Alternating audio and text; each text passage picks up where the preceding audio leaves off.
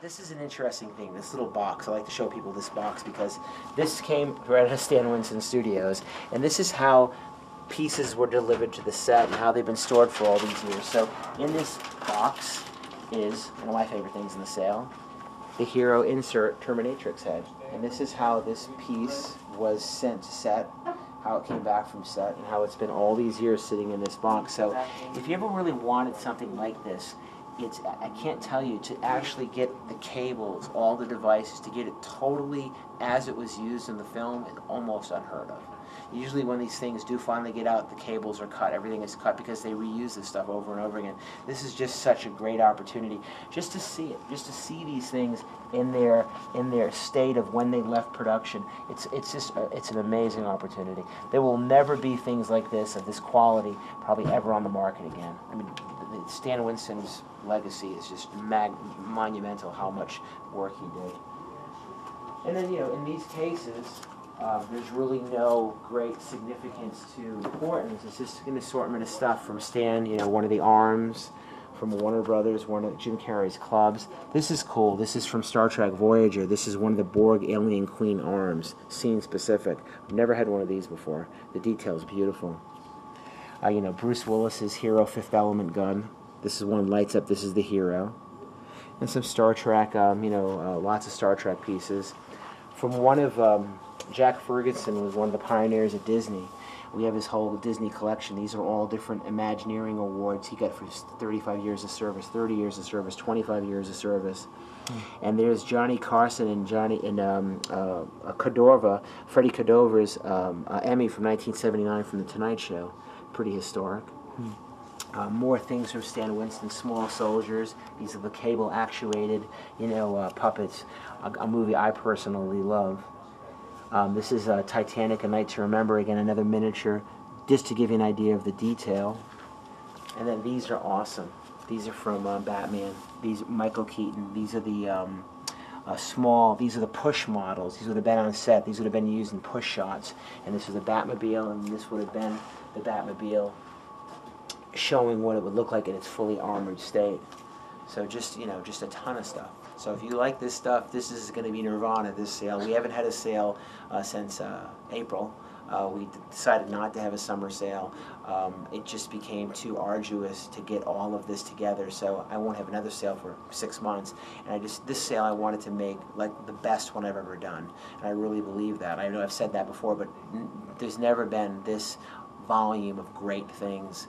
Literally, I mean, I wanted every page to be something somebody would want to buy, and our company has worked very hard to give you guys the best possible thing, and I've tried to make the estimates as attractive as possible to encourage people that you can buy this stuff. It's not all going to be super expensive, but if you want great stuff, we have Richard Edlund's The Complete Archive, multiple Academy Award winner. We have stuff from Ghostbusters.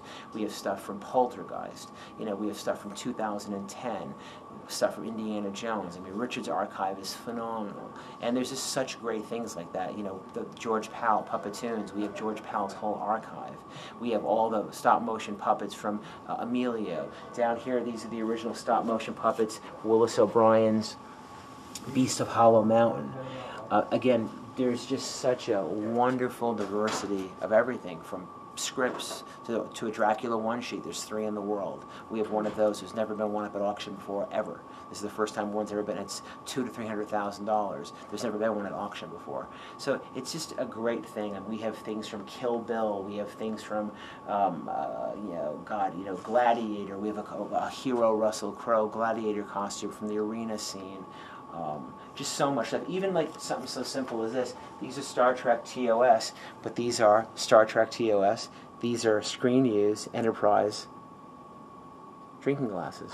These are awesome. These are awesome. These are so cool.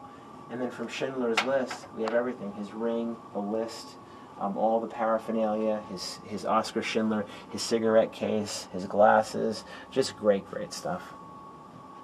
And then this past weekend you were at the Disney Expo. We're at D23, so I'm not my usual energetic self. I'm kind of tired. I haven't slept since last Wednesday, and it's Tuesday. So we were at D23 Wednesday, Thursday, Friday, Saturday, and Sunday. And we're working now, of course, with ABC with the Lost auction. and we're basically touring this stuff around the world. We'll be in Honolulu in about 4 or 5 weeks at the Honolulu International Film Festival. We'll be doing that, and we'll have the entire cast will be there with us doing a signing and a promotion for the auction. Wow. So again, we're just starting to get the word out, and hopefully in the next few days we're going to have a PDF on the website of maybe 30 items. I'm just trying to show people as we're doing this what the stuff is. So if you look at the website, maybe by Friday there'll be a small PDF where you can see some of the things we're bringing to the shows and kind of what's going to be in the auction little by little as we build this. We're trying to keep people appraised of how we're doing this, because this is the first time anybody's ever done an auction with a live production, so I'm literally working with them step by step to get this done before, as they're making the final episode, I'm making the catalog. It's pretty complicated, but we're going to keep giving you guys updates so you can see what it's like. I'm really excited about it. I'm a huge fan of Lost, and what I found at D23 was either they love it, or he loves it and I don't care, or she loves it and I don't care. We could see the two couples that would come in. It would be a guy and a girl. The girl, oh my God, Lost, and he'd be standing there. Do you want your photo taken? No, she just wants hers. So again, it's not everybody's favorite show, but it's a lot of people's favorite show. So I think that again, to get stuff of this significance, literally everything from Dharma vehicles to Hurley's Camaro to Charlie's guitar to the drive shaft ring of Charlie's to whatever you can think of, Kate's airplane, Locke's hunting knife, it's all going to be there. And you project the auction will be held in June? Yeah, probably in June. The finale is in late May of 2010, so probably in June. We're still working out the logistics of all of that. The one thing I can tell you is the auction will be in LA, the physical auction, and there will be a simulcast in Honolulu. Okay. Those decisions have been made, and one of the newest things that I can release, because there's not, this is an active production, it has been decided that a portion of the proceeds of the sale are going to go to various charities in Hawaii to thank the people of Hawaii for the years that they've helped Lost be this viable television show, because it will impact the economy when this production leaves, because they've been there for 6 years. Right. But the ABC, a great company, has decided that a significant portion of these asset sales will go towards these charities in Hawaii. Okay.